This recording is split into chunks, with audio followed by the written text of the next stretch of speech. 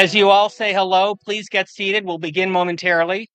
We want to thank the staff here at the Rayburn House Office Building, Science and Technology. They've given us this space today, so we appreciate all of that.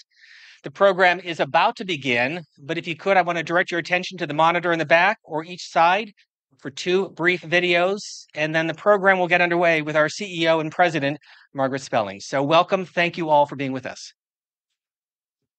The Hill Events, trusted, credible, nonpartisan, live journalism. I think that there is a danger to our democracy if we accept glibly untruths. Timely, exciting live experiences, online and in person, that tackle big picture issues with authority. Representation matters. It's not my job to decide what the public can and cannot handle. It's important that we have women running for every office in this country. You can't make good decisions if you don't have good information. Convening policymakers and industry leaders covering all sectors, business and the economy. The face of entrepreneurship is changing. I think it's a tale of 2 economies. Healthcare and mental health. America's facing a mental health crisis. It is our responsibility to insert ourselves in those conversations and correct the truth with the other half of the truth. I was disappointed that the president's budget basically flat funded Alzheimer's research. Right now, 54% of people over 50 are helping to care for someone with a disability. National Defense and Veterans Affairs. We're in a race for military technological superiority. If we would just pass the defense budget on a timely manner, we would actually save something like $40 billion.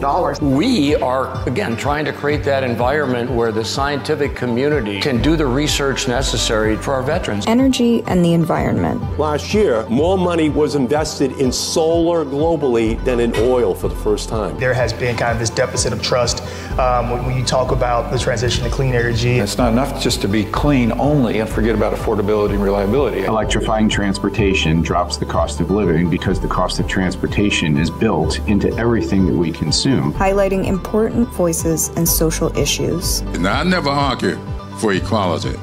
I always argue for equity. It's our job to let Americans know who trans folks are. My mother used to say, freedom has never been permanently given. We have 9 new members in the Congressional Black Caucus. The progress that has been made has been hard fought. Join us online or in person for an event of your choice, and follow us on social media for more.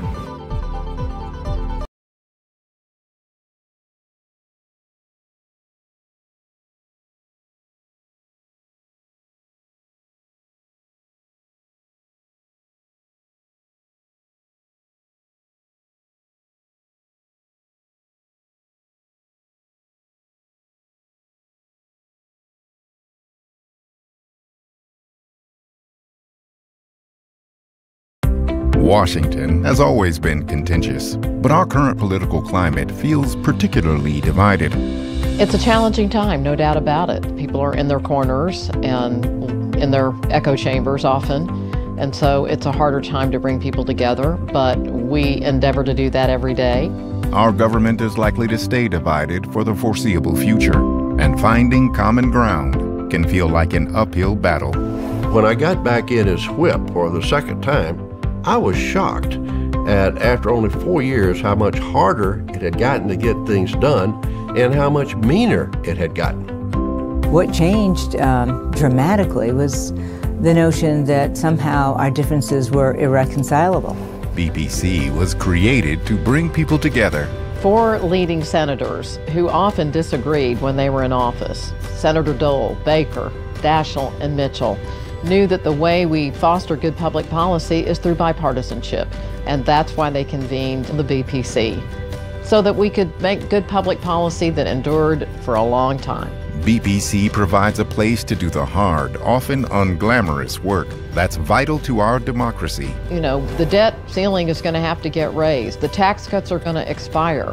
Our, environmental issues march forward. With or without polarization, we have to rise to the occasion, keep the government running, allocate resources, and meet the challenges of the day. We have to solve the problems for our fellow citizens, and we have to make them stick for the long haul.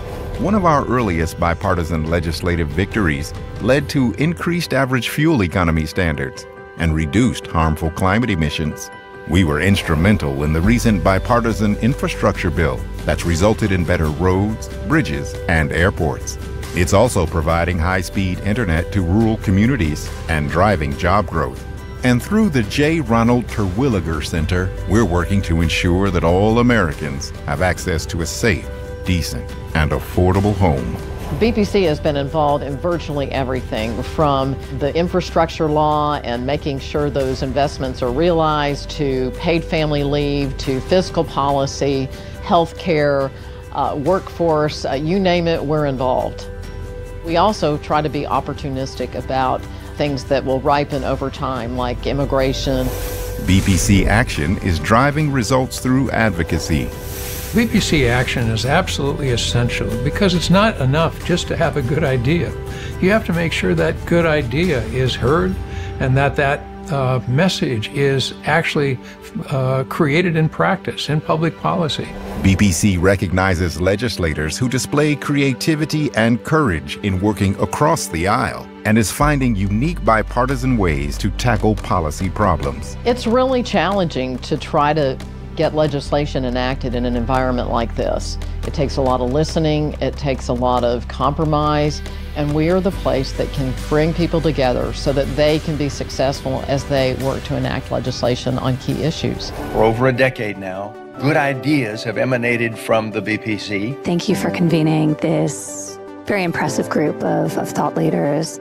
Because if it's bipartisan, it's much more likely to pass. It's going to take all of us to try to turn down the temperature and really focus on what unites us. We all have bipartisan responsibilities to this nation, to defend principles that have long made America the beacon of hope. Your task force has been absolutely instrumental in helping us, and we are taking the majority of the recommendations. I mean, your approach is what I'm supporting and we're putting in the Farm Bill. So you have made a major impact. These kinds of conversations are pretty important. Thank you for facilitating it. If you're perpetually wrong and I'm perpetually right, where does it get better? Someone has got to keep the light on. Someone has got to keep us focused. The oxygen of democracy is compromise. We have to be optimistic about it, about bipartisanship and making good public policy. Is it more challenging now than maybe other times? Sure. But what's the alternative? We show up every day because we believe in democracy. We have a value proposition that's unique, and nothing can happen in this town today without bipartisanship. Thank you all. Good afternoon, everybody. Thank you for joining us this afternoon for what I know will be a lively series of discussions on the congressional budget process. I'm Margaret Spellings, as you saw from the video, Overexposed. I'm the president and CEO of the Bipartisan Policy Center, and we at BPC are proud to be a partner with thehill.com to host this event. And we have an impressive list of distinguished guests, from current and former members of the Congress to current and former directors of the Congressional Budget Office. And I'm glad to see you all here today, and I welcome all of those who are joining us virtually. Let me begin with this historical note. It was nearly 51 years ago, this very day, April the 18th, 1973, Congressman Al Ullman of Oregon, then chairman of what was called the Joint Committee on Budget Control, who introduced a bill that was to become the Congressional Budget and Impoundment Control Act of 1974. It passed the Senate unanimously and with only 6 opposing votes in the House. And on July 12, 1974, President Nixon signed it into law. It was one of his last official acts before resigning the presidency a month later. And as all of us today know, everything has gone smoothly since then. The act grew out of a crisis, not Watergate, but President Nixon's impounding of congressionally authorized and appropriated funds. In many ways, the budget process in Congress today is once again in crisis. We believe that to understand where we go next, we must first understand where we have been. The law dramatically reshaped how Congress would think about government spending, revenues, and debt, as well as how lawmakers consider, enact, and monitor appropriations. And finally, how this end of Pennsylvania Avenue interacts with the executive branch over spending disputes. It provided a timetable for both establishing a budget blueprint and for completing annual appropriation bills. But consider this: in the last 50 years, Congress has failed 14 times to produce a concurrent budget resolution, and with only one single exception, all the failures have occurred in the 21st century.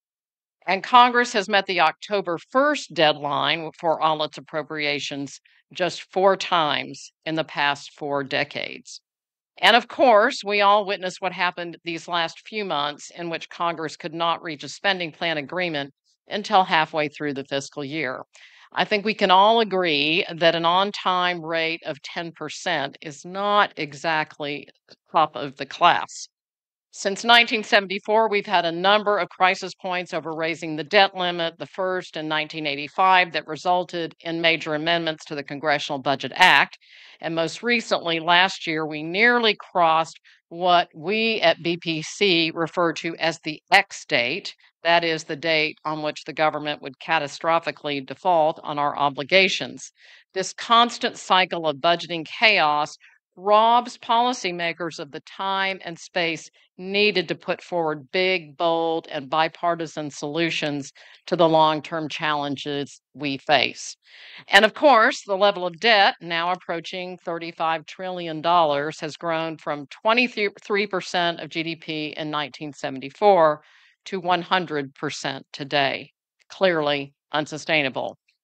A brighter point is that this landmark law also created the Congressional Budget Office, the nonpartisan scorekeeper for the legislative branch, and a critical resource for countless lawmakers, staff, and experts. And that brings us to where we are today. We have 7 current and former leaders of those budget committees with us, whose leadership spans from the 1980s to the current Congress, and we're about to tap into their expertise. Their wisdom and leadership will make for an engaging set of conversations about the past, present, and future of the Congressional Budget Act. In this audience today is Bruce Meredith, who served the first 4 chairmen of the House Budget Committee. And watching us from Israel is Alan Schick, one of the framers of the Act. I would be remiss if I didn't recognize BPC's own Bill Hoagland, the largest serving staff director in the history of the Senate Budget Committee. There he is in the back row.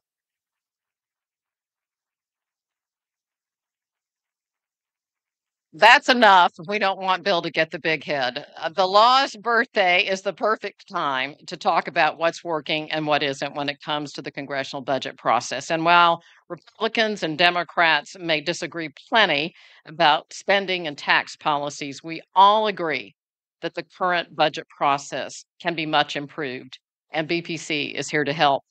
With that, please join me in welcoming our first speaker, my friend and fellow Texan, Jody Arrington from the 19th Congressional. I could listen to her Texas twang all day, couldn't y'all?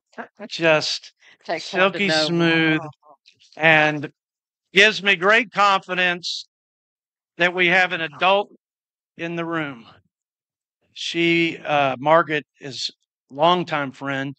I got my start in this business, so to speak, with George W. Bush, and very proud to have served alongside of him, and proud of his contributions to this great country of ours. But Margaret, there was no greater confidant and counsel to the president than Margaret Spellings. And I'm the product of a village of people who made an investment in me over the years. And she would be a chief of that village, and I'm grateful for it.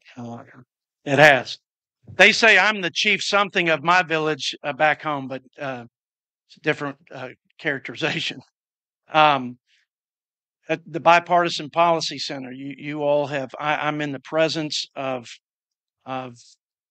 greatness, because it's very difficult to get anything done in this town, anything good, anything productive, anything that would serve well the American people, regardless of your ideological bent.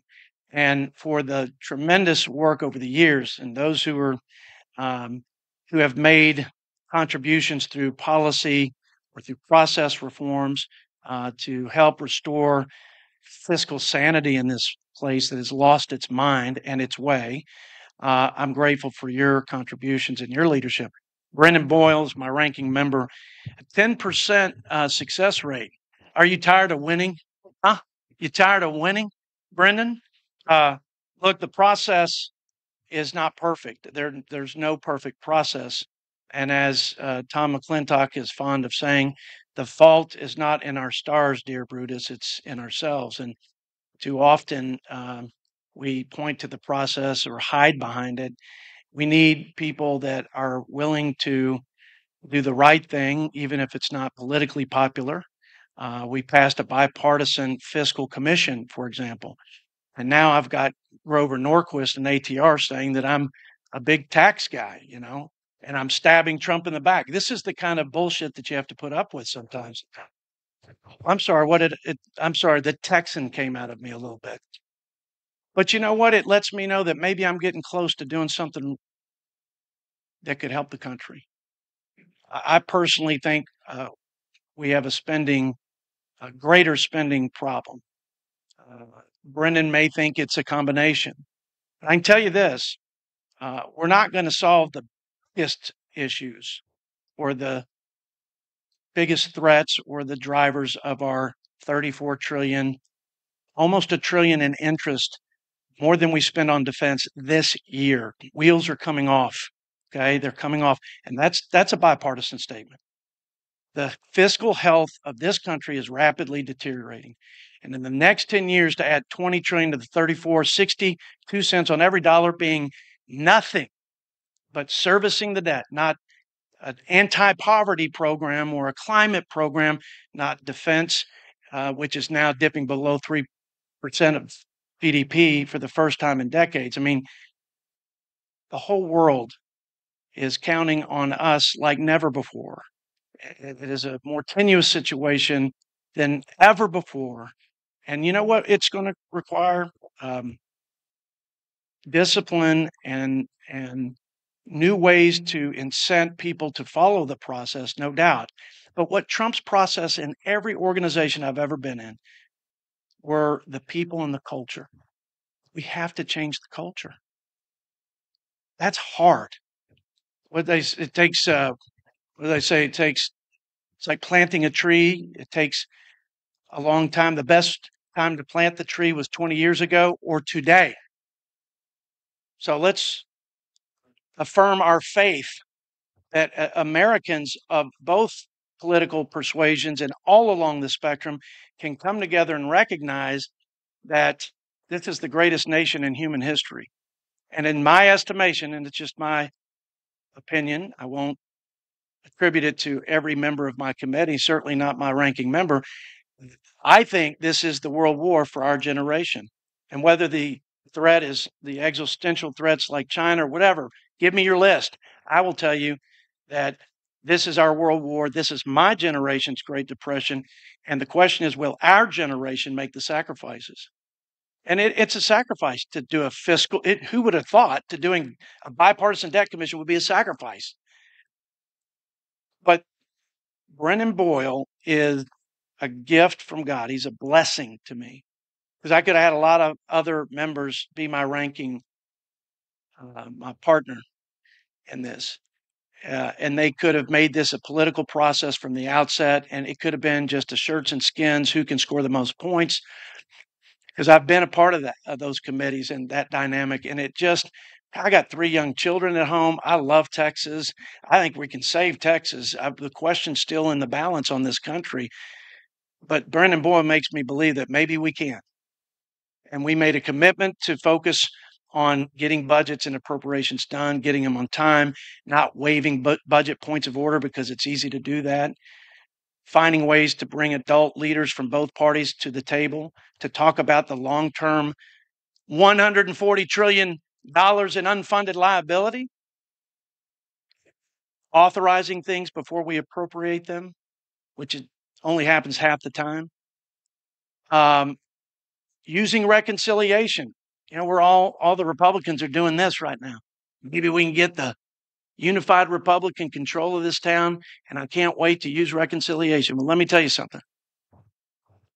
This budget chairman, every time somebody brings up tax cuts and tax permanency, I'm bringing up mandatory spending, I'm bringing up entitlement reform, and I'm bringing up the real reason we had reconciliation, thank you to our founding fathers of this 1974 Budget Act, which was to reduce the deficit. Revenue was on the table and expenditure. And expenditures. So the only way out of this mess in this country is to have leaders willing to work together and put their country's interests first. And Brendan, that's the longest compliment I think. Am I still on Brendan Boyle here? Jiminy, you better get on that bill that we're going to mark up in our committee. I'll tell you about it later. You're going to love it. You're going to love it. So anyway, you all have heard enough from me. We need the community of those passionate about this issue, those who agree with me that this is one of the greatest threats to the country, and that if we fail, unlike our fathers and grandfathers from the World War II generation, who were able to not only reduce that at the time record debt to GDP, but to grow our economy and to unleash prosperity and establish America as the global leader. Like that was what was on the line to bring us out of that level of indebtedness.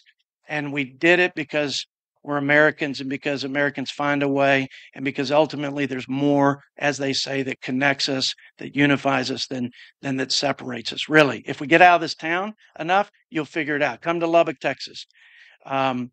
So thank you, Margaret, for your leadership.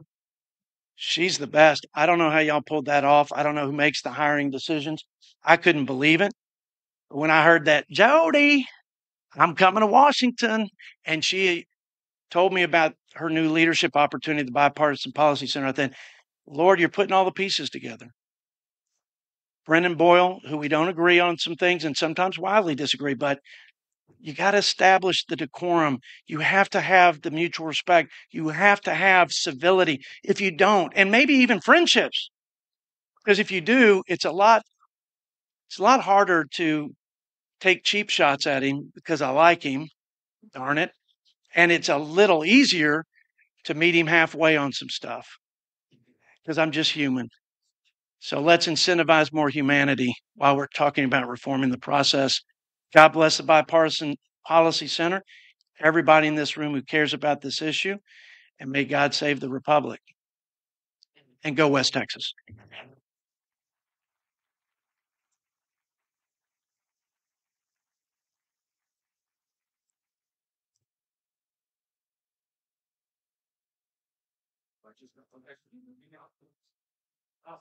Ladies and gentlemen, ranking member. I know.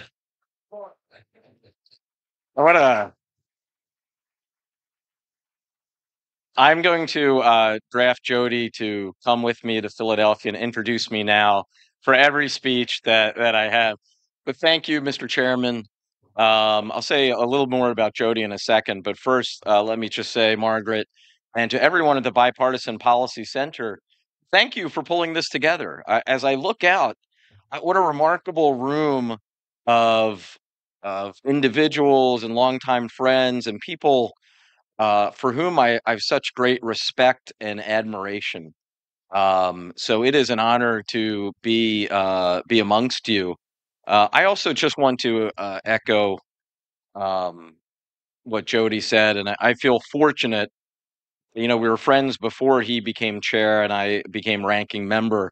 And I remember talking to him on the House floor a couple of years ago when it was clear we were both going to be separately vying for these positions to respectively lead our sides, and saying, wouldn't it be great if we both got this?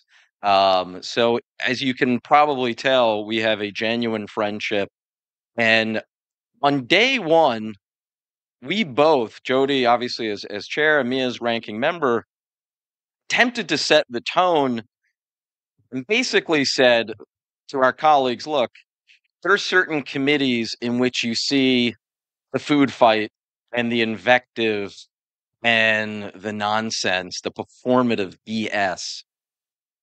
That's not going to be our committee.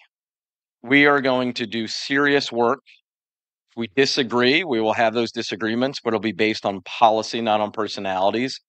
And I have to say, and it's a credit to Jody as chair, a year and 4 months later, we have really stuck to that. And I have gotten compliments from members on both sides who have talked about the tenor in that room. And if any of you observe our committee hearings, I hope that you have noticed this as well. In terms of the 50th anniversary of the Budget Control and Impoundment Act, boy, I remember when 50 used to sound so old to me. As I'm getting within striking distance of that 50-year mark myself in a couple of years, thank God I work on Capitol Hill, where you're considered young if you're under 70. But I would observe that if you look at any reform, and obviously the Budget Control and Impoundment Act came out of reform, most reforms generally follow a similar pattern or cycle. First, there's a problem that many perceive the need to fix. Second, there is the reform that is enacted. And third, while it initially works, as time goes on, you start to see things drift. I think that we are following that same pattern when it comes to the Budget Control Act. We have seen increasingly in recent years a failure to pass appropriations on time, to even get the proposals out by the stated statutory dates. We have also seen the hyperpolarization within both major parties contribute to that dysfunction as it relates to the Budget Control Act and the budget process. So I do think it is time to look at reasonable bipartisan reforms to our budget process.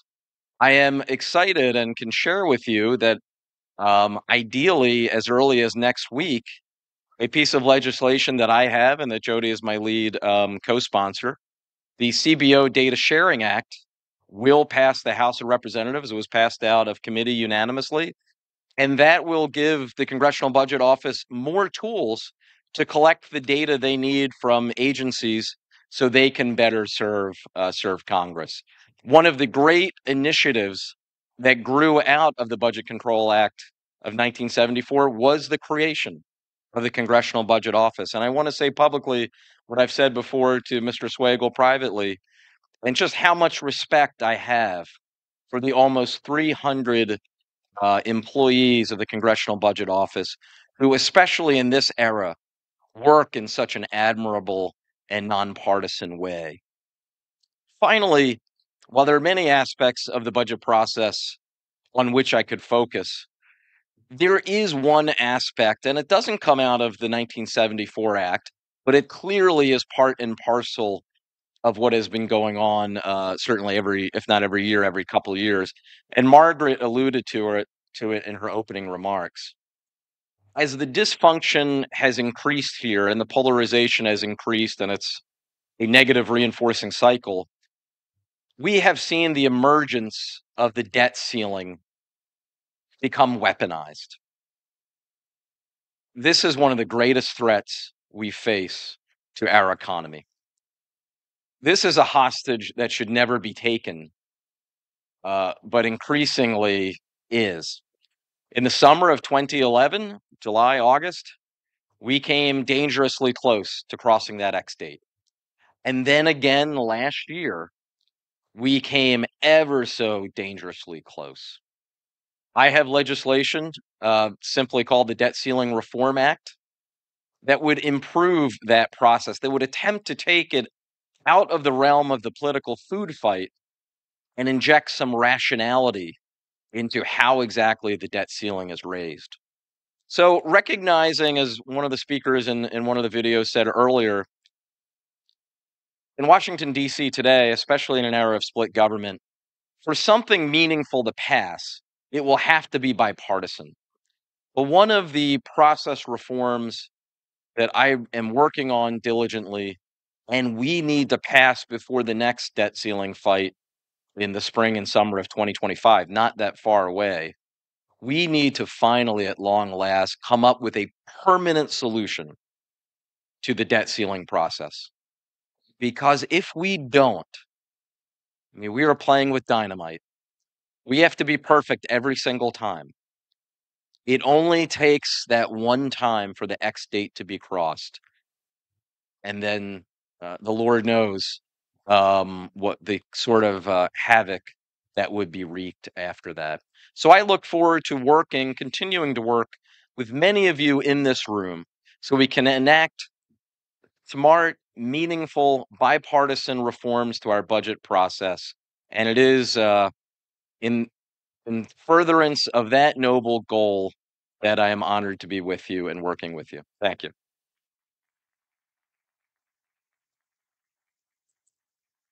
Congressman, thank you, and to Chairman Arrington. So let the conversation begin. There are brochures on your chair with bios. So in the interest of time, I'm just going to introduce our illustrious panel, beginning with Secretary, former Chairman, Congressman, OMB Director, Leon Panetta. Thank you very much for being with us. Senator Don Nichols, Congressman Gradison, to our good friend John Yarmouth, and to Senator and former Attorney General Jeff Sessions. I'm pleased to also have Michael Schnell as our moderator. She is one of the youngest, brightest reporters for TheHill.com and News Nation, and she will begin our conversation. So thank you all for being with us. Thank you, Steve. Thank you all for being here. For our panelists, thank you so much for joining us. We're going to start off with a bit of a pessimistic question, but maybe you all can inject some optimism into it. Secretary Panetta, we'll start with you. Is the budget process that was set out in this 1974 law irrevocably broken? And can it be fixed if so? Congress hasn't completed its full budget process since 1996, but does that really matter anymore? Well, first of all, thanks to Margaret, and thanks to Bill Hoagland for organizing this event, and thanks to the Bipartisan Study Center for doing this. I think it's important that we recognize the Budget Act and what the purpose was for establishing that act. I tell the students at the Panetta Institute that in our democracy, we govern either by leadership or by crisis. If leadership is there and willing to make the tough decisions that are involved with leadership, then you can avoid crisis or certainly contain it. But if not, we'll govern by crisis. And I think if you look at the history of the budget process, 50 years, it really is two chapters. The first chapter, running about 24 years, was successful. We passed budget resolutions. We followed the Budget Act. Why? Because of leadership. Look, strong leadership from the presidents. President Bush. We passed a budget agreement with Bush. We passed a strong budget with President Clinton. And as a result of that, we were able to ultimately balance the federal budget. We had, as you saw in these pictures, strong leadership on Capitol Hill, whether it was Bob Dole or George Mitchell or Tip O'Neill, Bob Michael. The leadership was supportive of the budget process. There was no question that you had to pass a budget resolution. It was not subject to political input as to whether or not you should do it. We did it. And the members and the chairman, whether it was Bob Gymo or Pete Domenici, whether it was Don, whether it was myself, we were able to do it because the leadership said you got to do it. And the members supported it because members in those days placed the nation ahead of party and really felt that governing was important. So that was a period where leadership really did enact the budget process. The second 25 or so years, obviously, is not a celebration, but is a memorial to a broken budget process. Budget process doesn't work. And the people on the budget committee know it. It's broken for a lot of reasons. Probably mostly because of leadership. Leadership does not want to step up and make the tough decisions. You have to deal with entitlements. You have to deal with taxes. You have to deal with discretionary spending. You have to deal with defense spending. You know, when we sat down and did the budget agreement, we put all of those pieces together. It was a compromise. It was a consensus, but we did it. And, you know, the problem right now is the budget process in the last number of years. The only reason it's been used is for reconciliation. For those of you that aren't familiar with reconciliation, reconciliation was a tool to reduce the deficit. That's why it was designed, to reduce the deficit. The reconciliation has been used because it's a way to avoid a filibuster in the Senate. It's been used and passed in order for both parties to pass things that added to the deficit, didn't detract from the deficit. So in the end, can this change? Can people of goodwill ultimately come together and make the tough decisions? It's going to depend on the leadership. It's going to depend on whether people are willing to take risks. This is not politically popular to take on some of these issues. I understand that. But we did. And let me tell you, ultimately, because we did it right, we also benefited politically because we did the right thing for the country. So the real question today is whether the next 24 years is going to be a repetition of chapter 1 or of chapter 2. It will depend on leadership. There's a lot in there I want to unpack, but I want to stick on this idea of leadership because Secretary Panetta, you served on the committee at the same time as Congressman Gradison. At one point, you were chairman, he was ranking member, and during that period of time, you guys were actually able to come up with a budget resolution, have that concurrent resolution with the Senate. I'll go to you, Congressman Gradison. How exactly did you do that? Be able to find that consensus in today's political world? That seems like it would be, something of a mystery. And do you have any advice to lawmakers currently of how they can find that consensus on such an important topic like the budget? Well, I had the experience of representing the Ways and Means Committee on the Budget Committee. I believe there were 4 seats reserved for Ways and Means. And the committees were very, very different. We did a lot of things, not everything, a lot of things on a bipartisan basis in Ways and Means. Interesting what happened, our chairman, Daniel Rostenkowski, would go to the Democratic leadership. He told us this. Major bill was coming up. Are we open to working with the minority or are we not? They would decide. He would then meet with his members, tell them what it was, and then later in the same day with us and say, I can or I can't. If I can, it's all to you all whether you want to join me in acting that way. So we had this environment where we became accustomed not only to working on easy issues, but we had some tax bills.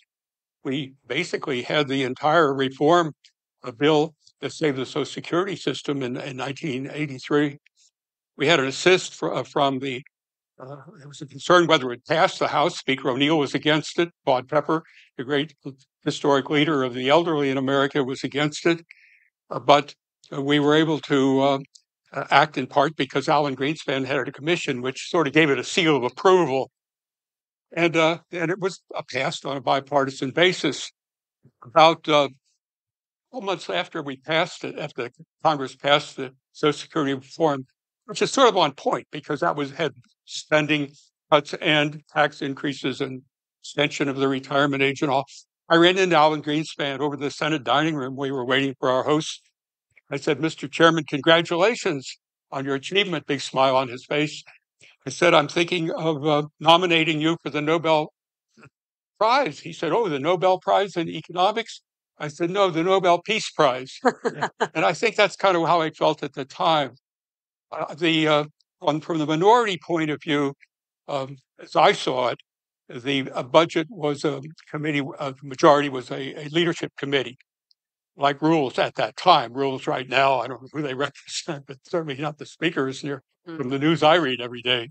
But that was different at that. It was different at that time. What advice do you have to lawmakers today to sort of replicate that camaraderie and bipartisanship? Well, I think part of it was the process, and that is we were guaranteed the right to offer a substitute budget every year. So was the Black Caucus, as I recall it. Occasionally, someone else might be able to do it, but that was the way it worked. So ultimately, it's quite different from some of the things that happen these days. We weren't told we couldn't at least let the House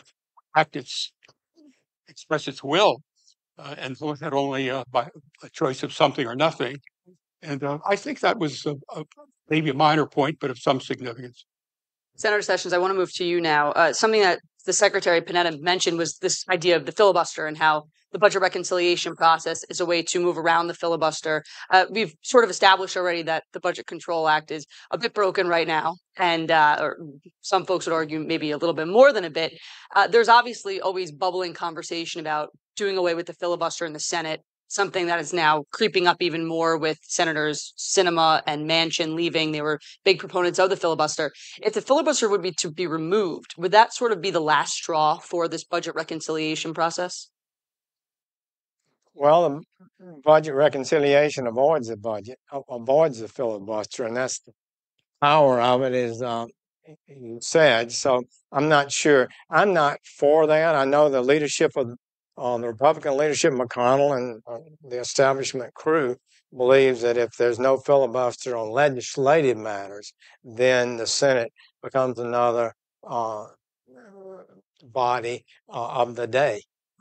Whatever the current mood is, and there should be some ability for the Senate to slow the process down. I'm thinking that based on what the comments are saying here, I would like to push back a little bit. I learned in the Senate, big things really don't happen unless there's a fight over them. And it can't be for just a day or two. It goes on for months, and the people start choosing sides. And I've been in several fights and thought I was going to lose, but when the polling numbers start moving, votes start moving. Mm-hmm. And I don't think much anymore that you can just go to your colleague and say, I want you to change your position you've been taking for the last 20 years, and help me out, pass this bill. And they don't want to do that. So the government shutdown is not a very good way, but it does provide an opportunity for a battle. And if I'm not mistaken, the last budget that was balanced was after Gingrich fought it till the blood was all over the floor and people were yelling at each other. But President Clinton started moving and the polling numbers started favoring the people who were saying, let's get this budget under control, and they balanced the budget. And the Republicans lost a few seats, but they didn't lose the majority. They still held a majority. So I guess what I'm saying is I think you can fight for containing of spending, and not lose your seat. That's the first thing. And I do believe that the people on the side of restraint, it's the Congress and the leadership in the country that seems to be in this unreality of the unprecedented level of debt we've reached. And I think we can all say we are in a danger zone. Let me just throw this out as a possibility to everybody.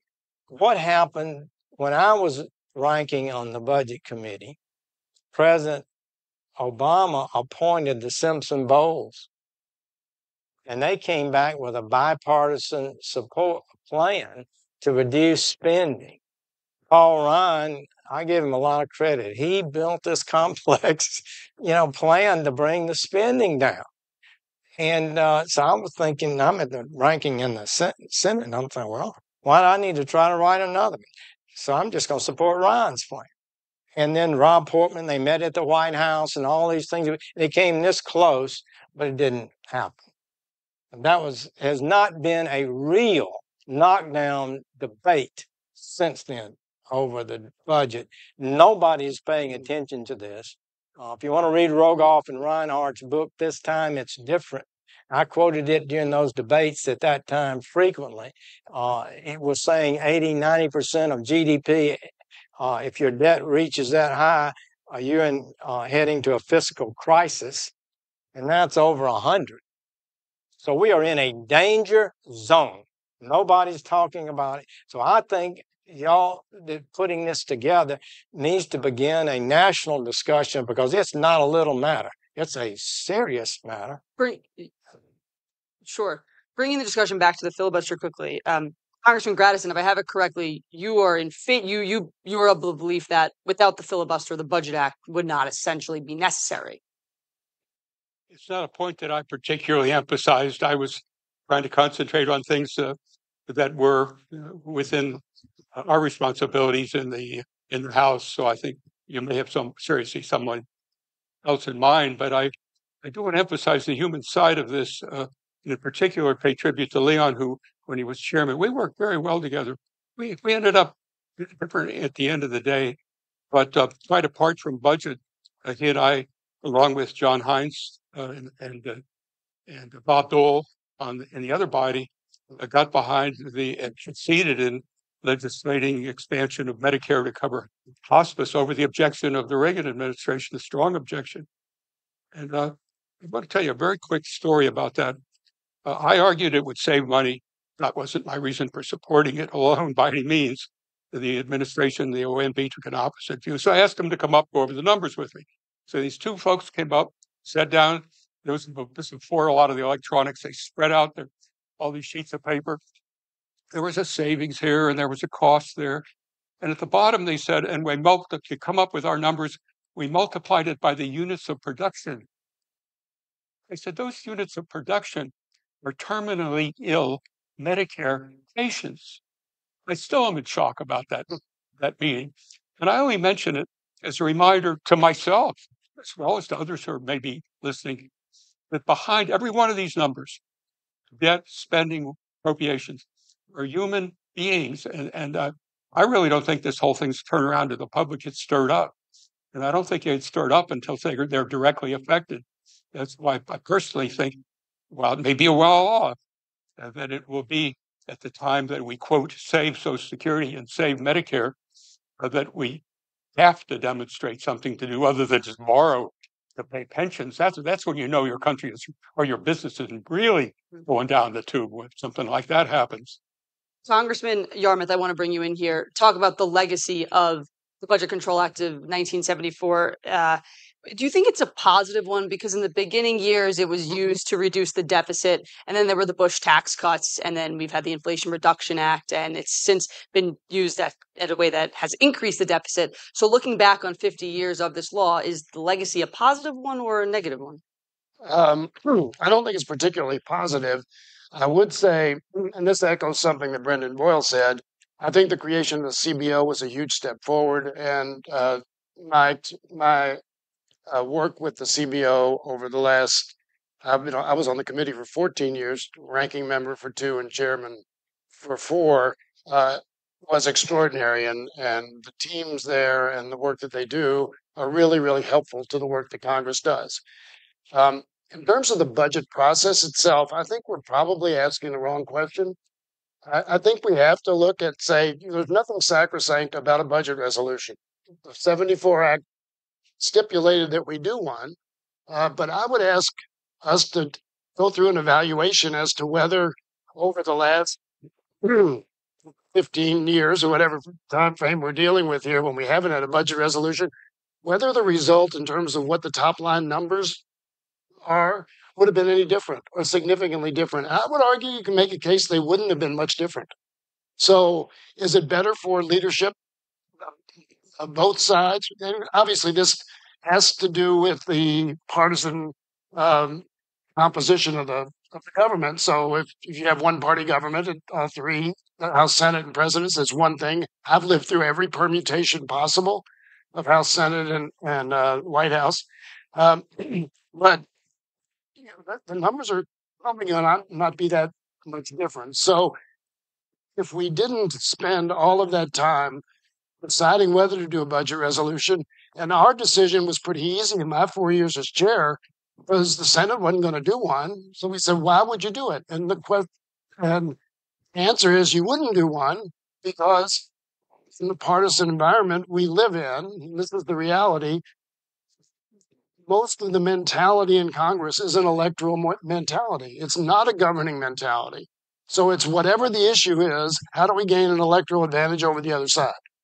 And a budget resolution proposed by whether it's Democrats, Republicans, the Black Caucus, or the president is just more ammunition for the other side to run campaign ads and to get talking points. So I think that's a fundamental question we have to deal with as a Congress. Is it's really a youthful process, because if we didn't do that, and the leadership came up with numbers in February or March, and then the appropriators started working in February or March, you might get spending bills done by October 1st. So I just think that, again, celebrating, I know Bill was questioning whether we should say celebrating the 50th anniversary, recognizing the 50th anniversary may be a real opportunity to step back and say, what is the best process? Is what the Budget Act of 74 prescribed the best process? And I'm not sure it is. Senator Nichols, I want to bring you into the conversation. Let's talk about the parliamentarian, who's this figure who really plays a pretty key role in the budget reconciliation process.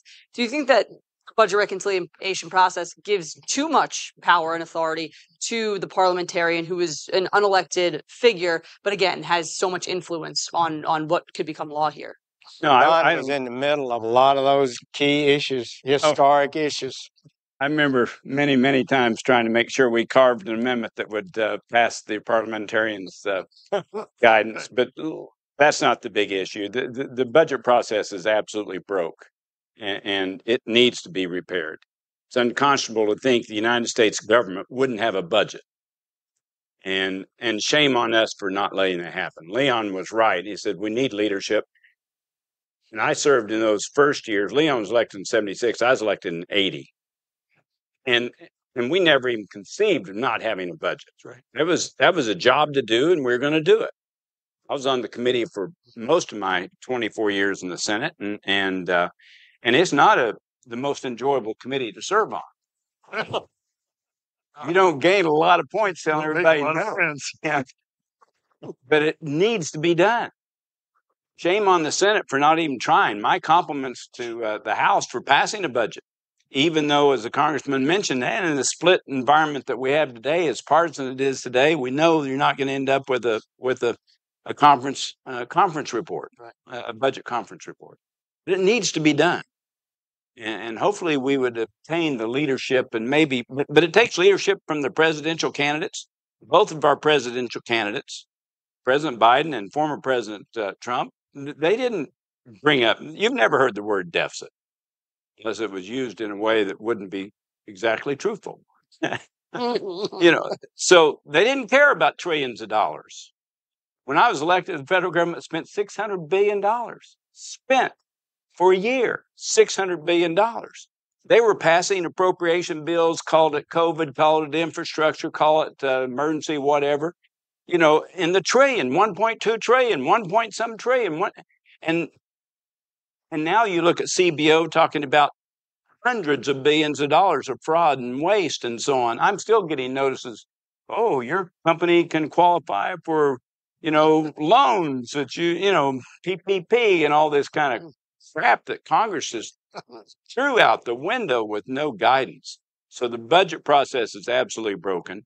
Both sides have used reconciliation not to cut spending, not to reduce the deficit, but frankly to expand government or to expand tax cuts that maybe they couldn't get through in the normal operating process. I say shame on. They took advantage of the rules as the rules are, and I participated in that. So I can't say I'm innocent of that, but it's certainly not used for deficit reduction. It's been used to cram through an agenda.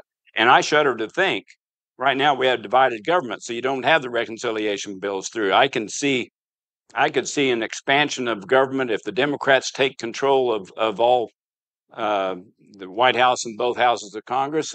Let's fix Social Security by taxing all income for Social Security. That'll fix the problem. As Bill mentioned, you guys solved it with a combination of increased eligibility age and a big tax increase and some reforms.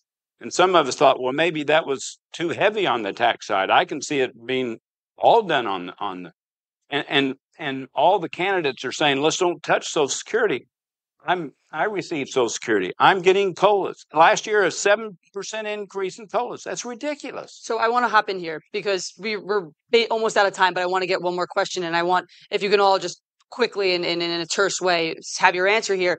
It's been pretty well established that the 1974 law has not been abided by, that has not, is broken at this point and not been abided by properly. How can Congress be incentivized to abide by this properly? Again, we're almost out of time, but we'll go down the line if everyone can just give a quick thought on that, starting with you, Secretary Panetta. Well, look, again, it's either leadership or crisis. If leadership is there and willing to make these tough decisions that are necessary, then I think, ultimately the members will respond to that kind of leadership. Because look, this is a place that operates by the rules. It has to operate by the rules. Sometimes it doesn't look that way, but the reality is you set rules and you have to abide by those rules.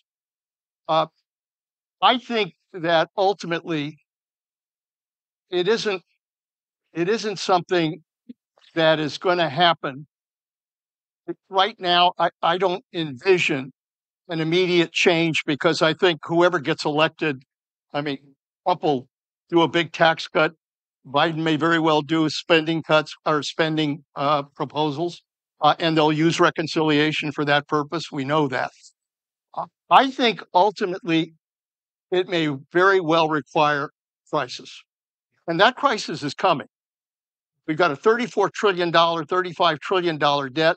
We are paying more interest now than defense, for God's sakes. And it's going to keep going up. It'll eat away our resources in this country. And ultimately, it will undermine the economy, especially with Social Security and Medicare going broke. So we're headed towards a cliff. We have to go over that cliff. I don't think we do, but I'm afraid sometimes the only way we wake up is when a major crisis is facing the country. Senator Nichols, how do you think that Congress can be incentivized to abide by the 1974 law? And again, if we can just keep our answers short, we're running out of time. Well, we need adult leadership. And I see Senator Sessions, I think of Senator Gregg, I think of a lot of people that I've served with. They were very concerned. They were good leaders. They wanted to make significant changes.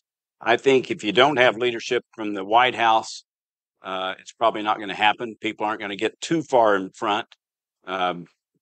They might, but if you have the president saying, I'm not going to support that, let's don't do that, it's not going to happen. It's not going to become law. So we need leadership both from the White House and from Congress. And I'm afraid, but I happen to agree with Leon 100%. I think it'll take a crisis. I think the crisis is not that far away.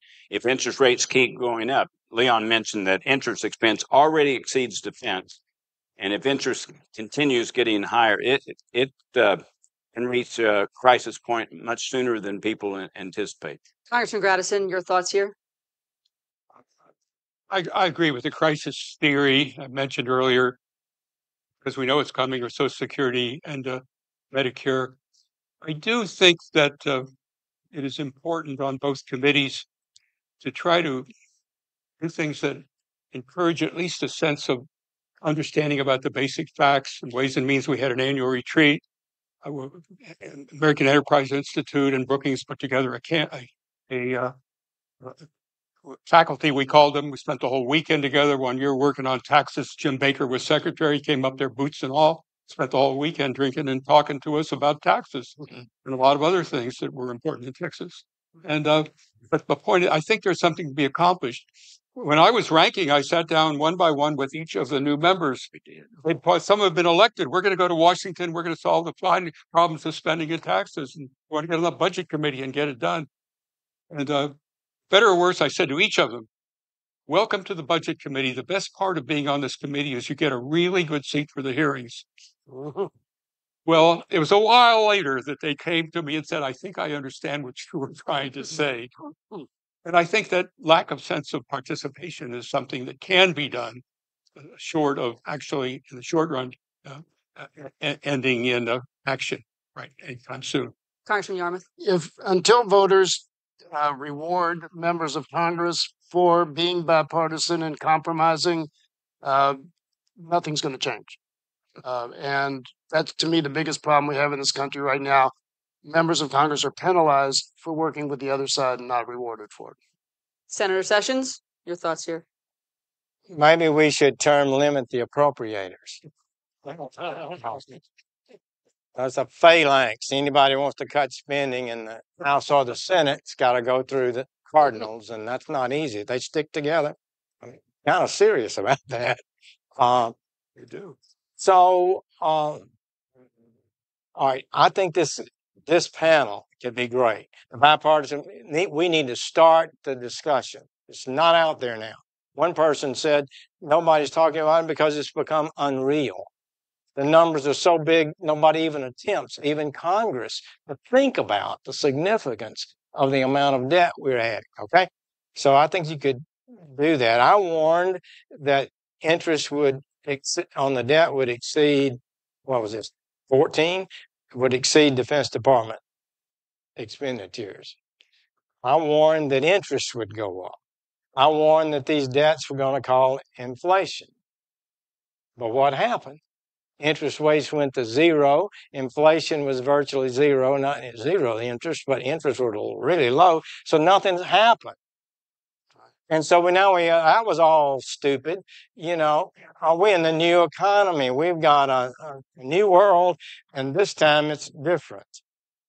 And so I think now all of a sudden interest rates are going up. It is more than Defense Department spending. Inflation is heading up. And I think we are in a big danger. The great economist died last year, Julie Andrews. She says, nothing comes from nothing, nothing ever could. Right? How can you? So one writer said recently, why are we borrowing so much money? It's to buy prosperity today by burdening the future. So I do think it's a moral thing. And I don't believe either presidential candidate is going to be able and will even consider abandoning their message and start talking about cutting Social Security. Do y'all? It's got to come from the kind of the grassroots. And but I think the crisis is so real, and Simpson Bowles would say the nation has never faced a more certain financial crisis because it didn't really happen. Well, how many years ago was that? Decade. But that doesn't mean it won't ever happen. And the percentage that we were raising at that time of a debt to GDP was about 80, 90%, and now it's over 100, well above what Rogoff and Reinhardt said always results in a financial crisis. So I thank you. Well, thank you. Before you leave, Secretary, we want to get a picture. So if you could just pose for just a moment. You can't leave yet, but we want to thank you all. Michael Schnell, thank you very much for a terrific job. We appreciate it.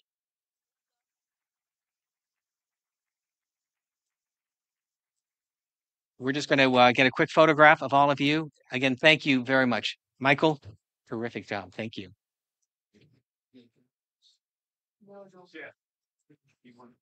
Secretary Panetta has a plane to catch, so we want to accommodate that as well.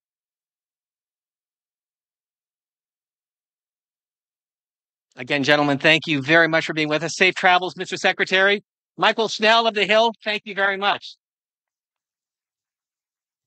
We'd like to now welcome our next panel, including the 10th Director of the Congressional Budget Office, one of our hosts here for this event, Phil Swagel. He is joined by a number of his predecessors as they get on the dais: Dan Crippen, Doug Elmendorf, Keith Hull, Douglas Holtz-Eakin, Robert Reischauer.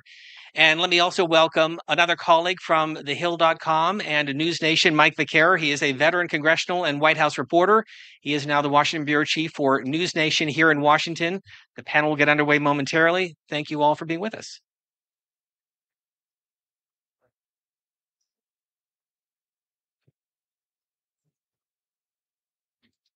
Oh.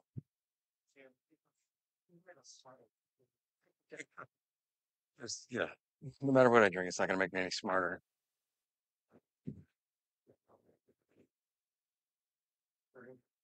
Well, this is great, and I don't feel I deserve to be moderating such a distinguished panel. Seriously, Doug, you go all right with that chair there? You want me to?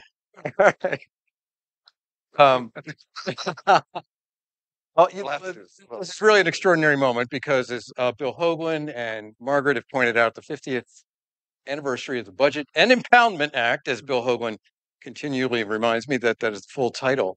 As a reporter who spent 12 years every day in the halls of Congress, the CBO is something that I spent hours waiting for the result of perhaps your most visible work product when it comes to reporters, and that is, what is the score on the legislation? Because when you were directors of the CBO, you all had to be careful about what you told your client, which was the members of Congress, about the policy choices and trade-offs they made. So you either play the role of hero or villain. You're either an impartial and principled caller of balls and strikes, or you're a misguided bureaucrat using faulty economic assumptions. And that depends on the agenda of the person sitting in judgment of you. So during your tenure, CBO could also serve as a convenient scapegoat for members of Congress who might not be able to pass legislation, depending on how you scored it, how you evaluated it, and the costs of it. So we want to discuss your time at CBO and remind you that, with the exception of the gentleman to my right here, is the current director, you are unbound from Congress today. Oh no! In short, you can tell me. Yeah, well, please let loose, man. So please, this is your opportunity to tell us what you really think. But I am going to start with perhaps, I guess, to use the parlance of today, the OG of the CBO, Mr. Reischauer, at the end of our table here. I remember I started as a journalist in this town as a producer for NHK Japan Broadcasting. Reischauer was a famous name in Japan, owing to your father's work. And then Reischauer was a famous name in my work because we were very focused on the product of the CBO and the economic assumptions that you made. So tell me, you were at the beginning with Alice Rivlin, the creation of the CBO. How do you see the changes in the mission now and the different challenges that are faced by Phil and what you faced back in the 90s? Well, back when CBO started, it wasn't as big a thing. And I tell a little story, which I probably shouldn't tell, which is the deputy director of CBO came up on the Hill about in year 2 or 1.5, and was walking along and ran into his classmate in graduate school. And the classmate in graduate school said, what are you doing up here? You're usually in California. And he said, well, I'm the deputy director of CBO. And this individual said, who's a member, what's that? And he explained what it was. That individual ended up, his name will go unreported here, as one of the leaders in Congress. I mean, one of the top leaders in Congress. And it shows you, we weren't a big deal. We were a big deal for the appropriations committees, the Ways and Means Committee, because, we were in their turf, so to speak. But the job was relatively easy compared to what it was. Were there hostilities? Sure, I got called up all the time by a ranting member who didn't want to trust this important rant to one of his staff and screamed at. Then you hold the phone a little bit away, and it went on. And the next day, I'd be on the podium, and he'd be giving a speech as well. And he'd say, you guys do terrific work. And so you might start out with the hide of a rhinoceros to survive in this job, but pretty soon, your skin's tough, and you realize that the vast majority of members are supportive, as the individuals who are on this panel, supportive of CBO, what it's doing, realize that they and their interests might be affected negatively today, but the institution as a whole was better off in that there was agreement on certain basics of economics, fiscal policy, and policy analysis. Okay, I'm just going to ask the group, and you can answer one by one, or argue, or speak over each other, or agree with each other. And again, I'll use my experience as a reporter from the perspective of someone who's reporting to the public. It used to be when the CBO or the budget was released, there was a big lineup before dawn at that big brick monolith down at North Capitol Street, the government printing office. And everybody wanted to get the first look at the budget. Now, granted, it's online now, so you don't need this gigantic dead tree edition of the budget. And there was a photo op when the budget was delivered to the Hill. I remember watching Jim Nussle walk in with the budget, and we all took pictures of him. It seems less relevant to the discussion now. And I'm wondering why that is and whether or not that is something that should be rectified. Dan Crippen. Why do I have to start? Because you're next to Mr. Reichow. I always got put at the front of the class because of my last name. I mean, okay. Either. Well, as we've all said, everyone has said here before us too, the times have changed. The budget is not as relevant because it is not part of the discussion. And for your colleagues and your past, it is contention that gets reported. And while we certainly have contention on the budget, if you go seek it out, it's not what makes the headlines. It's not what has your interest or reporters' interest. And so it's not as big a deal in that sense. And as the panel before us, a couple of members talked about, when you have $2 trillion deficits, somehow it's unreal. Yeah. It's different if you're 60 billion away and you can put that in the context of the programs. Yeah. But 1.7 or 2 or whatever the big numbers are don't have relevance to people and therefore to reporting. Well, just aside from the news value and what I do, isn't it also a reflection of the fact that current resolutions don't get passed anymore? And so it becomes less, the process is, as has been noted here, seems to be broken. Doug.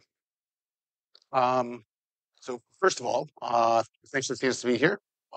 Years ago, I ran into former Governor Michael Dukakis at TSA screening at the Reagan Airport. Oh, yeah? I said, Governor, thank you for your service. And he looked at me and goes, thanks for remembering. That's how I feel today. Thanks for remembering. So I'm going to just steal from Phil Joyce, who's sitting over here somewhere. He was in the process of finalizing a very nice paper on this topic. And one of the things that I think that he writes, and I think is absolutely true, is that CBO as an institution killed off OMB in the interest in the president's budget. It used to be that you needed the OMB numbers, you needed the president's budget. It set the tone for all the discussions that were going to happen in Congress. That's not true anymore. Congress wrested control of the budget from the executive branch with this act. Right. I wish they would now possess it more fondly and take care of it a little bit. But that was the whole point. The whole point was to take control of budgetary deliberations. And now they don't want to own it. And that's the fundamental problem. Which results in CRs and omnibuses and Doug, Mr. Elmendorf, what's lost? What's lost in that? When I got to CBO, my colleagues, some of whom are here in the room, would refer to me as Doug 2. I'm happy to be here with Doug and in the Rayburn building. A little odd to be sitting on this side of a hearing room. You're telling me. Well, so I think what I cared about as director were the budget plans of the members of Congress for whom I worked. And the president's budget was interesting, but not central to the work of that day. But I think what we've lost through not having budget plans that are taken seriously from the administration or from members of Congress is we're not setting strategy. We're simply trying to survive. We as a budget-making government trying to survive from one day to the next, and that's no way to run a serious government. But the point, as was pointed out, is that the Budget and Impoundment Act of 1974 was an effort to take control, the power of the purse back to the Congress, to the people, and the representatives here, Keith. What have you found to be lacking in the process, and what do you think should be done to correct it? Well, it's not followed. Yeah. Right. And I think I even hate to focus on the process because it's a process you don't follow. So you're going to fix something and then not follow it. You're not going to fix it. How do we get people to follow it? Well, and a danger of changing the subject a little bit. I think the biggest problem with the budget is we lost our fear of debt. And we lost our fear of debt with low interest rates at the Great Recession. Because for decades, we ran a debt around 40%, up and down. And when recessions would hit, we'd be afraid of running the debt up. So we'd let monetary policy work. And low interest rates made us think, okay, and this is part of the advice Congress got. Low interest rates means the Fed's not going to be able to handle it. You're going to have to use fiscal policy. And we used it big time in the Great Recession. We used it big time in the pandemic. And all this debt that we've got now grew from that Great Recession. We had debt of about 40%. It was hovering about 40%. We're at 100% now because we just don't fear debt. And so whatever happens with the budget process and anything else, if you don't fear debt, then it doesn't matter that much. I see, Phil, you furiously taking notes there, so I'm just going to let you. I was writing down some thoughts on what's the same and what's different, which is kind of, yeah. And obviously some of it's from me and some of it's from talking to colleagues, many of whom are here. And I should just first say I benefited from everything they did. I mean, it's really an amazing group. It's really spectacular. And I know we're missing some of those spectacular people, including, of course, Al Serlin of blessed memory. And so, yeah, I've benefited from everything. Sometimes as we joke, we're still cleaning up your messes. Oh yeah, that's that Elmendorf. Yeah. Actually, I did once say, oh yeah, that was Doug's fault. And the staff I was talking to got it. It's Doug's fault. It worked. That worked. That worked. So I'll only just say quickly the same. And it's I mean, there's so much is really from Alice, and it's the mission, it's the analysis and process, and of course the people. For who when there's the friction is of course the people who already know the answer, right? If you already you have the tablets from Mount Sinai, you don't need us to tell you. Well, you don't really care what the analysis is. So that I think that's the same, and I know from my colleagues and my predecessors that those frictions are familiar. Getting the answer in the time available is not always getting it right, but getting it in the time available, landing the plane on the runway, and of course people want it faster. I'll say the thing that's still the same also is the culture and the people. And I'm looking out and I see so many CBO alumni. I bet you could come back and still feel at home. And if you know anything about the Farm Bill, we'd put you to work right away.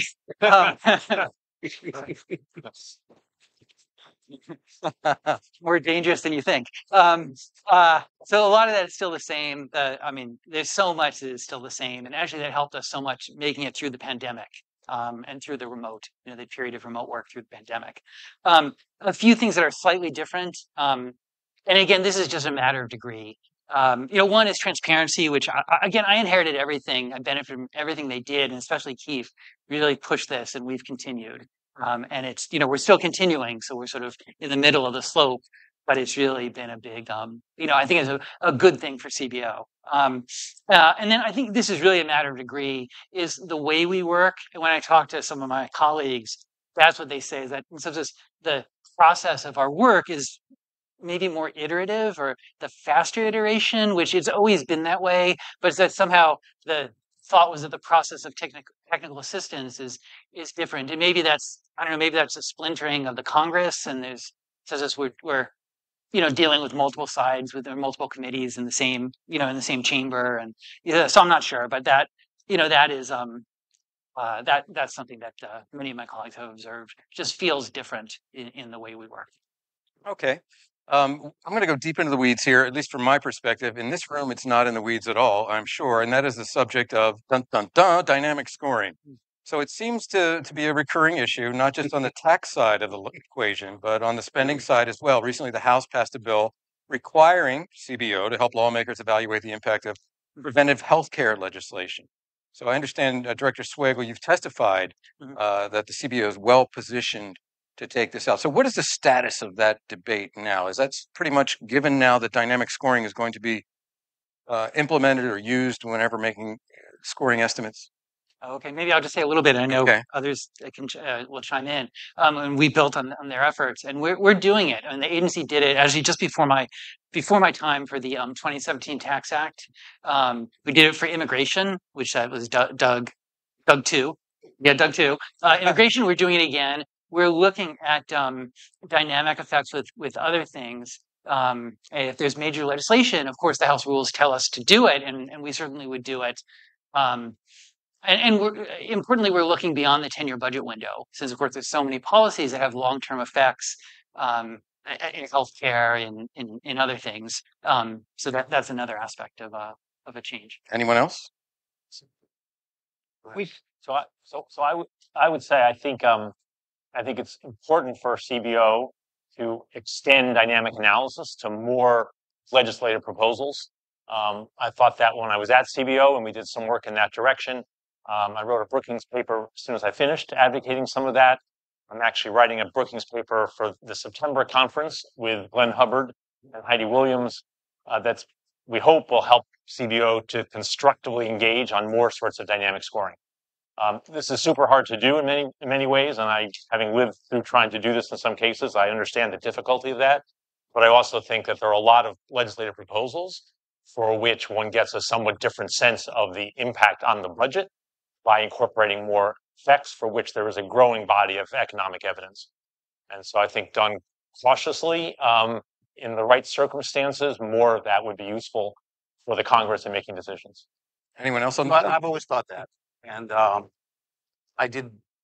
led the first dynamic score at CBO. It was essentially a litmus test of my appointment as director at that time. How so? That the next director should do a dynamic score. Dynamic scoring is going to save the republic, and we're going to cut taxes and end teenage pregnancies and God knows what else. With dynamic scoring. Good. Yes, it's all good. And so we did it.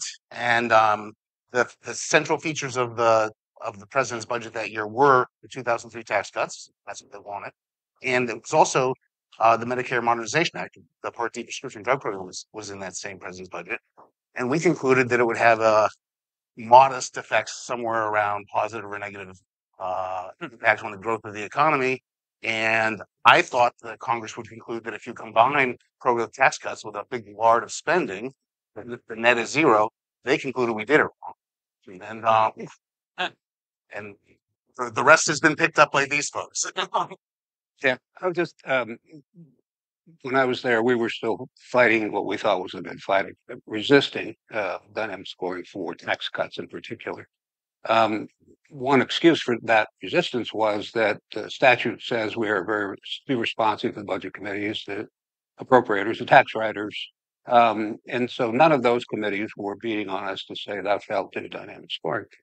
Part of my response, too, was that CBO has always done dynamic scoring because you look for effects and they decide in particular how many people are going to sign up to a program. That's part of the assumptions. That's dynamic. I mean, in the sense of you're looking for the changes of people, whether they're paying taxes or building the economy.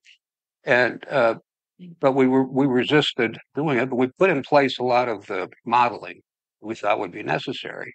And then Doug wisely took the first presidential budget he had and used it to populate the models. So Doug took what the budget said, put it in the models, and produced the result we talked about, which was brilliant in many ways, something I never thought of. But it also opened the door, and I don't know where you close it. I mean, I look forward to Doug Two's paper on which programs might be amenable to it, and I can understand there would be. Immigration is a classic case of how many people go into the workforce, as a one component. But where do you stop? Where do you start? How much a dollar on education produces? Where? Spent in what way? I mean, it just again, I was not a big proponent of dynamic scoring then, and I think it does open a Pandora's box. As a footnote to this discussion, and in the spirit of what we heard from the panel of Horace, the most important thing we had to do to actually do the analysis is formal computational models require that the budget be on a sustainable trajectory. And then you can evaluate changes in it. So the first thing we had to do was essentially make up how is this thing going to be sustainable? Because even then it wasn't. And now it's much, much worse. Mr. Reichauer, I see you taking notes there. Yeah, well, I served before this became a huge issue. So I just looked with humor on the reactions of my successors. And I've always thought that this introduces even more uncertainty into an uncertain process. It is likely to increase controversy. it takes a lot of time and a lot of expertise, and you're likely to begin treating certain issues with a whole panoply of tools and others without that, because there isn't the data, there isn't the acceptance of the analysis, and that's all fine. But Congress likes it simple and it likes it fast, and it takes a long time to do a lot of these things. There's an outfit up at Yale that's just been formed, which I wish well, and they're very good people, and it will enlighten all of us, I think, and help CBO, and the Congress moving forward. But I always viewed this a little bit like for cost estimating, it's the hamburger helper. Add a little bit of this, and maybe you can get more of what you want out of the cost estimate. And overall, the impact is not going to be huge on certain things. Doing analysis of immigration, very important. All for it. CBO has always done analysis of particular subjects that have shed additional light on the impacts overall beyond the budgetary impacts or secondary budgetary impact, and that's been useful. Mr. Current Director, you said you wanted to. Oh, I just had one last observation, which I think builds on some of these others, which is that dynamic scoring. I mean, the dynamic scoring and other things, I think, highlights the secret. It's the secret sauce of CBO, which is not having normative views, which I mentioned before. And as Bob said, having someone with normative views, if you say, well, you can do it this other thing and throw in other things, well, it's another. This is channel for normative views to prevail, and not having normative views, letting the chips fall where they may, is just such. It really is the foundation of what we do. I'm sure it's the same in the past. The word basis, like that's the word that we use every day. What's the basis of that? It's just a generic CBO question, and we have to be able to answer that question. In that sense, it's just the secret. Well, just one small thing. I think when I started, there was the beginning of a requirement to do the dynamic budget. I see. And every single Democratic member I sat down and talked with had one question: how are you going to do the dynamic score? And the answer was, we'll give it a dynamic score and we'll give you the non-dynamic score. I remember that, yeah. And it was all, oh, okay. It was like the real concern was one of trust. Were we going to make it obvious what the dynamic effect was, and is it in a way where they could, frankly, just... So that satisfied everyone. I think the issue of transparency was brought up, alluded to earlier. My understanding is CBO does not publish its models, if I understand that correctly. I understand that CBO posts segments of the computer code for some analyses, but after nearly 50 years, should there be more competition as it relates to baseline scenarios? Should private forecasters, I think one of them was referenced, and others examine CBO's work and provide alternative views? I guess it's the idea of scientific reciprocity.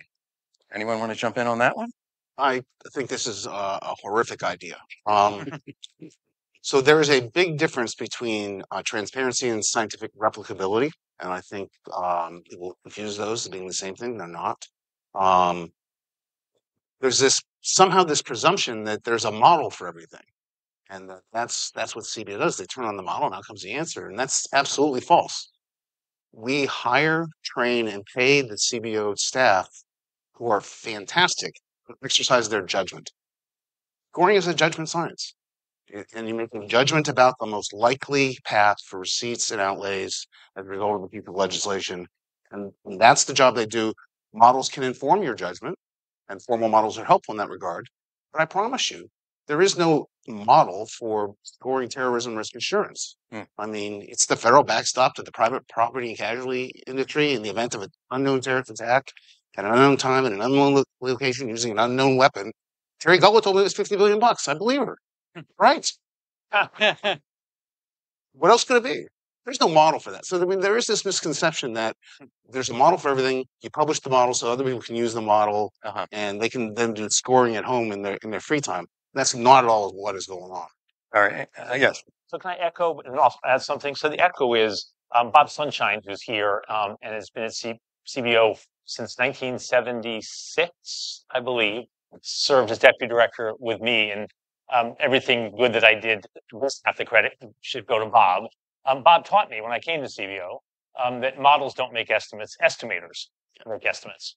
It is the people who bring the judgment to bear in all these ways. So I think there should. I don't think it's a good idea myself if CBO published models, because people would presume they could then do a CBO estimate. But I would draw a little distinction with some of the outside groups. You mentioned the people at Yale who are just starting. There's a group at Penn, the Penn Wharton budget model people, who developed a lot of expertise. In fact, hired away some people from CBO, unfortunately, to help do that. I think having other groups trying to do some estimates in a serious way can be helpful. I mean, they have to demonstrate their own credibility. I think the folks at Wharton have definitely understand it. I think the folks at Yale have started last week, and we'll see. I think they have to build credibility, but I think it's good for other people to be trying to take seriously the challenge of taking some legislative proposals and assembling the evidence that's out there and trying to help offer information about them. I want to just second that. I think that's really important. When I was director, essentially the only competition was OMB, and OMB, for a whole bunch of reasons, became less and less of a competitor, mostly because they don't do mandatories. So they're not doing most of the budget. They don't do the taxes. So having these other groups to do benchmarking and comparisons with is really important. I think one aspect of this, and it as a counter to what my colleagues have said, is that I do think there's some responsibility to make known some of the most critical, important assumptions. Not the code, not all of the judgment goes into it, but are these assumptions roughly correct? You have to make assumptions with a dynamic or with a system like this. You have to make assumptions to get the result. You can't observe everything in between. And so those assumptions often can affect, if not drive, the results. We ought to let people know what those assumptions are, because that's where you could accept legitimate input. You're not necessarily biased, doesn't matter the source. Are those assumptions right? What other data and studies can you bring to bear? I think that's an important piece of transparency at CBO, and Keith did a lot of this when he was there. Yeah, and I agree. And to their credit from Congress, that was a lot of the feedback I got was not we want to see your models, but tell us what your assumptions are. That seems like the right thing to do. Yeah, I was gonna say, I think the work of Penn Wharton is really incredibly good. They're very fast, and sometimes, sometimes they're, fast there's some trade-offs with being as fast as they are. And, in student loans, for example, we have data that we have data that Department of Education has, but doesn't really use fully. Others don't have it. So, student loans is an example where, we really have an advantage just as the data. Actually, we're about to lose that advantage unless Congress passes legislation, which hopefully will happen, since it's now federal tax information. I'd say, again, Penn and is super big fan. Yale, their initial set of papers is great, is mostly really, really good. I say climate. So we do a lot of work on climate. It's something we started in the summer. Started more. They all, everyone before me did lots also, but I think we started more in the summer of 2019. Knowing that the administration was not going to put forward legislation for us to evaluate whatever, but knowing it would take time. And it's an area in which, of course, people working in the area have such strong normative views that I think we really have a place for doing that. And, someone without normative views who's not an advocate, who really is just trying to get it right, that, I think it's a really important area for CBO to basically keep doing what we're doing. Okay. And I'll say one of the feedbacks I got from members was that we couldn't do work for them. We had to work for committees. We had to work on what was going to make it to the floor. And we pushed towards going beyond just the estimates. We get into interactives where you would set up a model, you'd set up a result and set up a little model that had give them an idea to see what happens if productivity is higher? What if it's lower? If nothing else, that gives them a feel for how confident we are in the number, how much uncertainty there is, because that's always a challenge.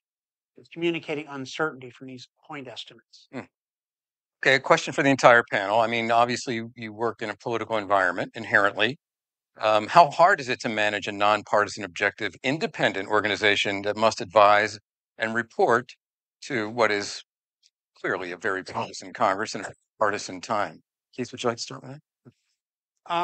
Well, when things got controversial for me, frankly, a large part of my job was running interference for staff.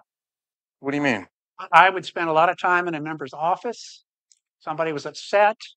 I would go explain things to them. I would be careful about bringing people with me because I didn't want them exposed, honestly, to somebody's angry with their result, because I wanted to be fearless in what they were doing, that they were making the right. To not shrink back in anticipation of somebody's reaction. Exactly. And when things got bad, we even brought in speakers who would, to be honest, tell CBO how great they are. So to remind them. So like Tony Robbins would come into the CBO and to remind them that they're doing good work and they shouldn't be afraid. That's not how I roll. All right, Douglas Holtz-Egan, how do you roll in this partisan environment? So I just want to echo that, you know, it is your job to, you know, the director signs everything, the director owns everything, and it is your job to defend everything. It is not the staff's, and it is utterly inappropriate for any elected official to go after a CBO staffer. That's a line that I just will not tolerate. It was pretty easy for me, to be honest. People have asked me a lot over the years, sort of, how do you think about being CBO director? Would you be CBO director again? I always told them no, because one of the things that made it possible for me to do my job is I didn't know anybody on Capitol Hill. I didn't give a rat's ass about anyone on Capitol Hill. My peers were out in the research community, and I wanted them to be proud of the work that we did. And that's exactly the right mindset to have. And I couldn't do it now. I know too many people, and I would care what they thought. I didn't care, and that made it much, much easier. So take care of your people, you know, stick to the research and findings, and you do a good job. I'm getting a wrap, so I'm going to ask for closing thoughts from each of you about the way forward. Always want to end on leaning forward, and start with you, Mr. Reichow. I agree with, I think, the universal judgment that CBO, the creation and the development of CBO is really the high point of budget accomplishments in the last 50 years. And it owes a lot of the success to the founding director, Alice Rivlin, and the markers that she put down. It wasn't written that this was going to be a nonpartisan as opposed to a bipartisan. Number of inquiries I got about bipartisan in the first few years was amazing. It was not given in stone that CBO would not make recommendations. It was not apparent that CBO would speak independently. The first product we produced actually came out in a committee print when we actually put out a pamphlet of our own on some topic. Many were surprised.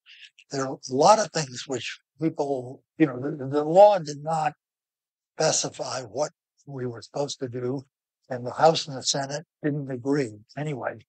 And just to give you one example, it never occurred to Mellis or me or any of the other founding people that we wouldn't do an independent economic forecast upon which our estimates would be based.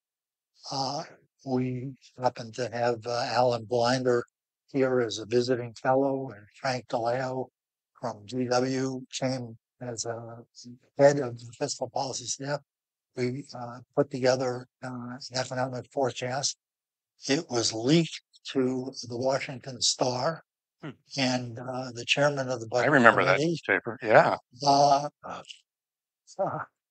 Chairman of the budget committee, Ed Muskie, called up Alice when he heard about this, and I was sitting in her office, And he said, "What the hell are you guys doing? Why are you putting out an economic forecast? We have the president's." You know, Alice pointed out that the Congress might want its independent forecast.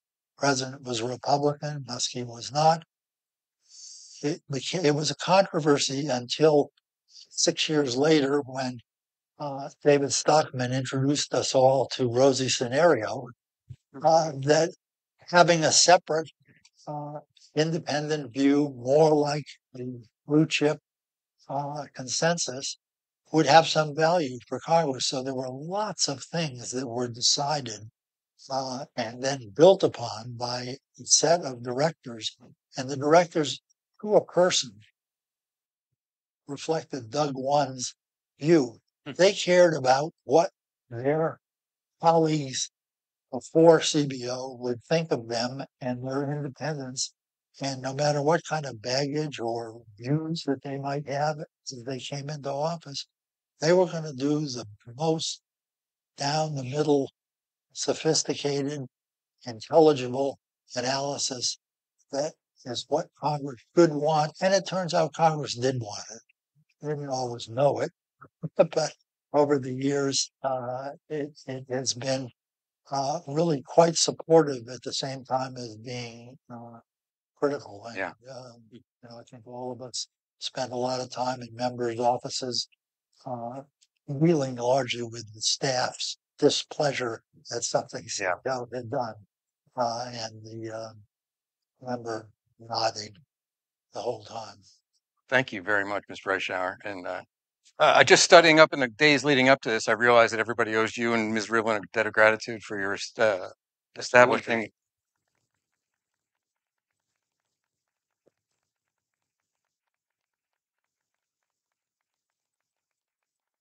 Mr. Crippen, final thoughts. Well, you reflected what my first thought was, which is Bob gives Alice a lot of credit, and rightfully so. But he was also sitting there with her much of that time and deserves a lot of the credit as well for establishing the benchmarks and processes that we inherited and still use. Okay.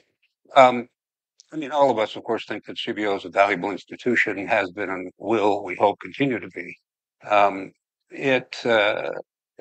The only thing that I can think of offhand that I would advocate for is more of some of what we've said here about revealing assumptions.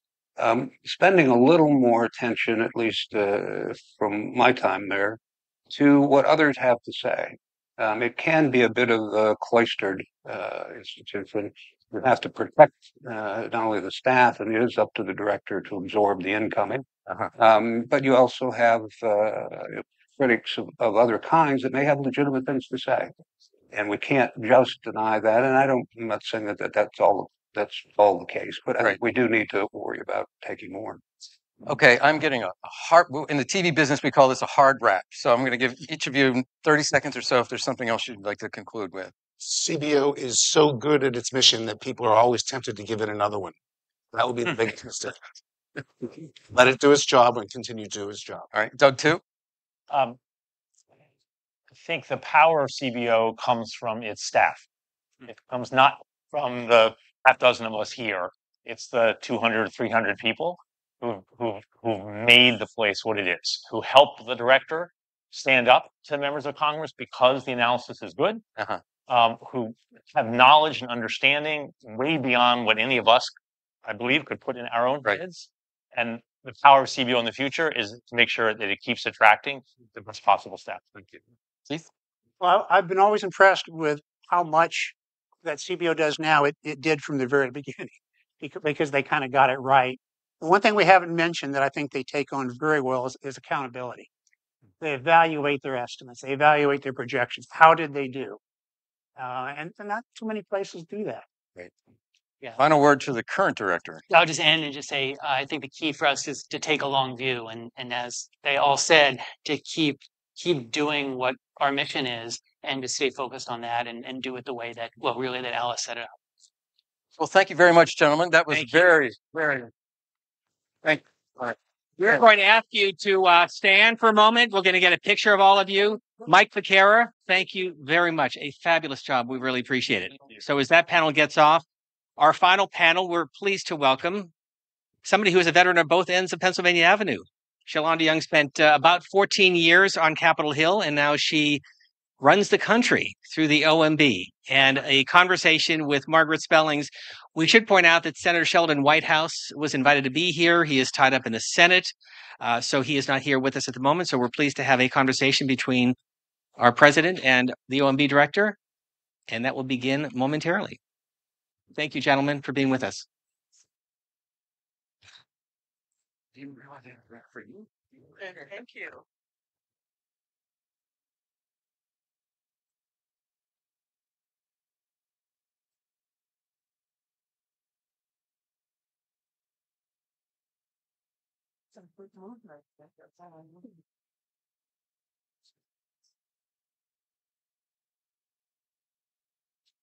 Thank you, Director Young, for joining us. And thank you, gentlemen, for a fantastically fascinating panel. Well, as Steve said, you have had the benefit. And may I say this, we're going to end on time because Director Young has a child to get to, and, we value our priorities. And if you knew me on the Hill, everyone's still like, oh my God, you had a child. I'm nicer and softer now. Oh, yeah. Senior, it's easy to be nice and soft to that precious Charlie of yours. All right. Well, so you have had the perspective of being at both ends of Pennsylvania Avenue. And, obviously I've been a member of the executive branch and the president's budget process and all of that. Talk about where you see things now. We're here to talk about and commemorate, not celebrate, the Congressional Budget Act on its 50th anniversary. What are your observations about what's working, what's not working, particularly given the two perspectives you've had? How long do we have? Yeah, that's a loaded question. I want to make sure to get to other questions. Yeah. Hi, Terry. How you doing? It's good to see everyone. That's the problem with coming back home, right? You see all the people you got to work with for a long time. And that has been beneficial in my current job. Having more interaction between the legislative and executive branch is a good thing. Having people understand the ebbs and flow of the House and Senate when they are in the executive branch. So I'm able to at least say, well, wait a minute, how's the Hill going to react to that? Because I think, we have political realities. There are some process things we absolutely should look at and work on. We haven't had on-time appropriations bills all done on time since 1994, I believe, when Obie and Byrd, Obie was my first boss, were chairs of the House and Senate Appropriations Committee. So you can't look and say it's all working. The good news side of that is it does get done. It's just really ugly. And it's a grind for the people who work on those things. And people ask me how I can have a 2.5-year-old now and go, because I worked for the Appropriations Committee. And my schedule's better now. Yeah. And so, we have to take a good look at what processes can be fixed if the data's right. What are the best processes to make this easier? But at the end of the day, we cannot ignore that the politics of today are different than they were when the Congressional Budget Act were written. And you can have all the good processes in the world. We have a 2-year budget cap deal now. Doesn't mean we're going to be on time. Because it's politically difficult. We have tighter majorities. And it takes a lot of hand holding and relationships. And I'm glad I've gotten to do some version of this for 23 years. And I know a lot of people I can still call and we can have those conversations like, you got to be kidding me. I can't do that. And they can say the same thing to me. And the more you lose that and the more turnover you have, it makes a tough situation almost impossible. Yeah, one of the things that came up in one of the panels is this issue of debt and deficits, and that it's your folks ahead of you said that debt and deficit doesn't matter as much. I mean, aren't those same guardrails, that same kind of, what are the rules of the road and so forth. Yeah. And so the wheels are off a little bit. And so how do we either restore that or reframe, what are the rules of the road and how we get people back to kind of respecting processes, regular order, or whatever? You got to know what outcomes you're trying to achieve. We say these things, get on a better fiscal path, regular order. Well, at the end of the day, what are we trying to accomplish? Especially for the appropriations process, you want something that does not generate news headlines about potential shutdowns every 3 weeks or 8 weeks. If it gets done and it feels smooth, November 1st versus October 1st, I will not lose sleep. As a matter of fact, I might go throw a party of some sort. But what to me seems unhealthy in our democracy, when the American people start to get nervous about appropriations bills, that concerns me. I grew up, I never heard of an appropriations bill in my life, and that was okay. So it is a process that should be one of the things we do because it's our job. I mean, it isn't tough, but we got to find a way to stop having a process that makes America feel a little rocky. On debt and deficits, we have to have a fiscal path, in my opinion, where smart economists tell us what a healthy level, a percentage of GDP debt is, and we don't hit each other over the head on the overall number, but know what our healthy margin should be, what our real net interest is as a percent of GDP, and have an honest dialogue. We're going to carry debt in this country. It's a large economy, but what are some healthy parameters that make sense? No one talks about that. I go to hearing like 34 trillion debt. It is a lot. It's too much.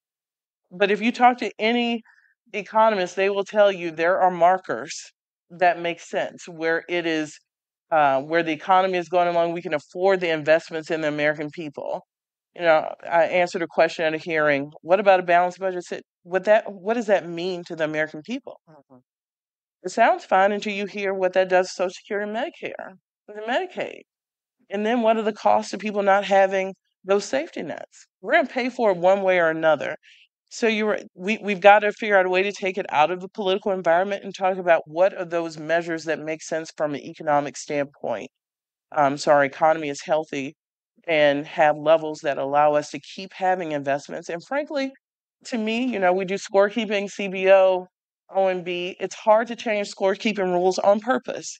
Those are the kinds of things that keep everyone honest. So we're very reluctant to change those things.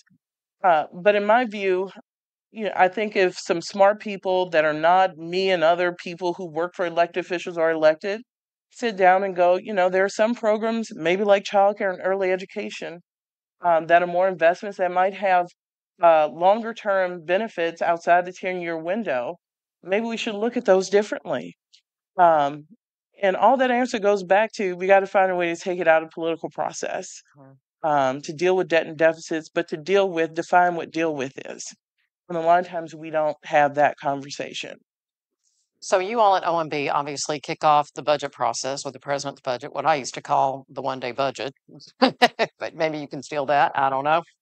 But it does. It's the opener. It's the proposed to be disposed, et cetera. And you all, I'm going to put two questions together here. Have a lot of priorities, obviously, student debt, climate, et cetera. I mean, how do you think about establishing your priorities and kicking off that process and stewarding it all along the way on behalf of your boss? Remember we talked about regular order and process? Yeah. We get a lot of flack. You're not on time. You're not on time. And I hope he took this in the fashion in which it was delivered. I meant it, but in jest. If you give me an appropriations bill on time, I give you a budget on time. I mean, I was a month late. We got our bill 6 months late. And he goes, well, you don't need last year to be finished to do next year. Like, you should. Yeah. Absolutely should. And either we take this seriously or we don't.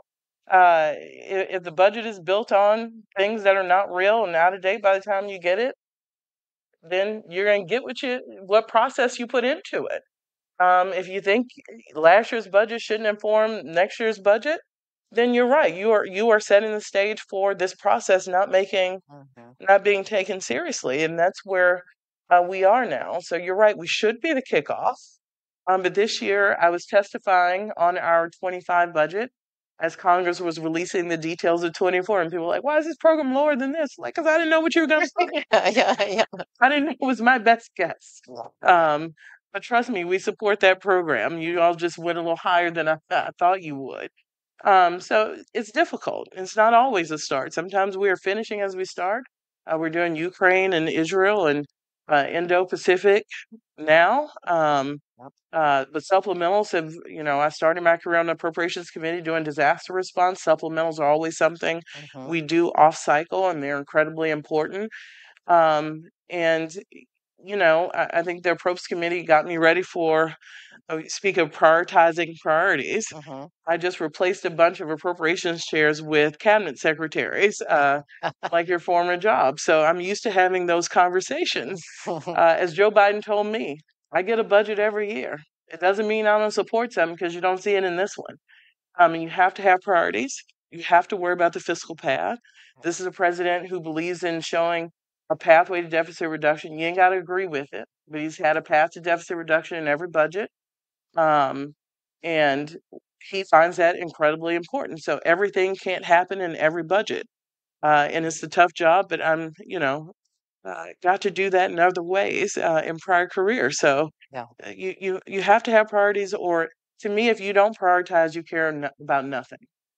And priorities show that you actually push for and care about the things that you bothered to put in your budget and push for. Again, it doesn't mean you don't care about the other things, but there's a time and a place, and it is a political process to put your eggs in those baskets and go and fight for it. It sometimes takes years. Yeah. It sometimes takes years. You mentioned obviously politics and helping the public understand and maybe naively build kind of momentum around demand for fiscal stewardship and setting priorities and those sorts of things. What can we all do, you all do, to enhance transparency and public understanding of the budget process in a way that makes sense to them? That's an interesting question. One, I think groups like this can, when I spoke about taking things and dialogue out of the political process, have conversations that it's hard for us in DC in these jobs to have. Like, what is an acceptable level of debt? What are the markers? What economic markers? What clearly interest rates when this presidency started were historically low. That's you're going to make different decisions with regard to your fiscal path depending on where interest rates are. But having people like the Bipartisan Policy Center and others think about what those things are, so we aren't just shouting, "Well, this is the debt number. Isn't that too high? What is the trajectory here? What are smart indicators to suggest what targets should be across presidencies? We have democracies, 4-year intervals. What are those markers administrations, regardless of party, should be shooting for, and the public can hold us responsible to those rather than using blunt instruments that we know really don't tell us much about what we're trying to achieve. I think that would be extremely helpful and something it's hard to do in this climate, but groups like yours can certainly help us do that. Well, and comment on that specifically as it relates to what we're going to face in 2025 with the tax cuts, the prospects of the debt limit, those sorts of things. I mean, what advice do you have for us, and what are you going to do about it? The last debt ceiling nearly broke me. You're not the only person I've heard say Yeah, that. It was that rough. that one nearly broke me.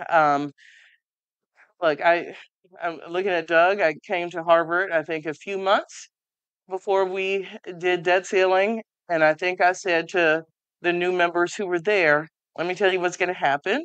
With lots of ideas about how to deal with the debt, we're going to hold the debt ceiling hostage, and then when it becomes too politically untenable to talk about Social Security and Medicare, everyone's going to say, well, let's cut NDD." NDD is 13% of what we spend in this country. If you care about fiscal path, that ain't how you fix it. And Head Start and NIH did not get us into any of the debt issues we have today.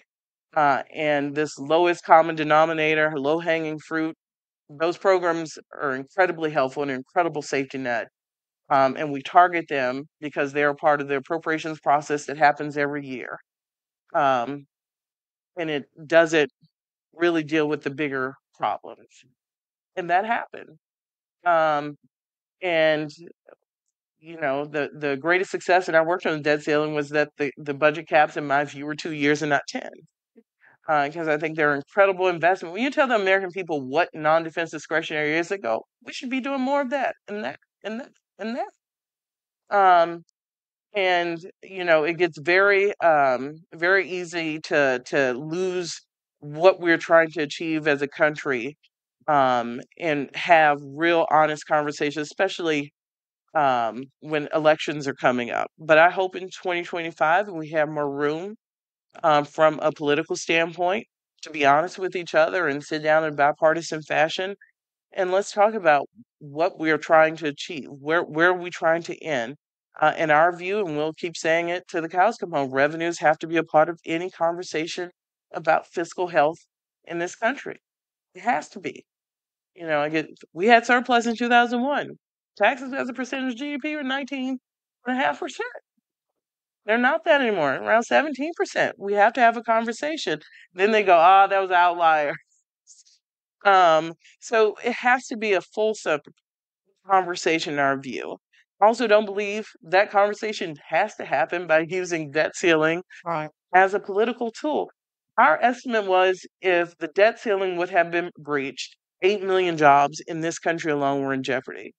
When we were doing debt ceiling, the president had to go to G7 in Japan. Every leader came in, what's happening? What's happening? Yeah. Every economy was on pins and needles. We could have a conversation without driving ourselves over a cliff. And I hope we learn that lesson. I'm optimistic, but I'll stay tuned.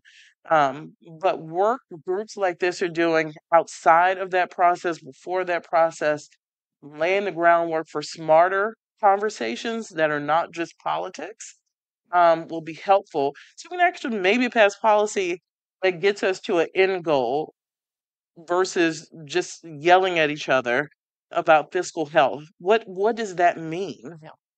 What can we be aiming for? And I look forward to having that, and maybe like getting some sleep during it. We want you to. I think that's the perfect note for us to end on and to get you home to your child timely. I got to do daycare pickup. Mama brings home the bacon and cooks it. Yeah, and thank you very much. Thank you.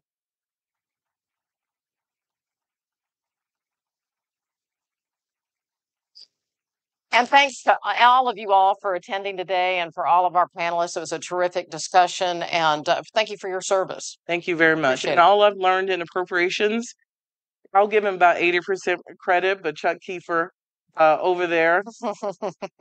Yeah. All right. We've had a lot of shout outs to the team. Yeah. So, all right.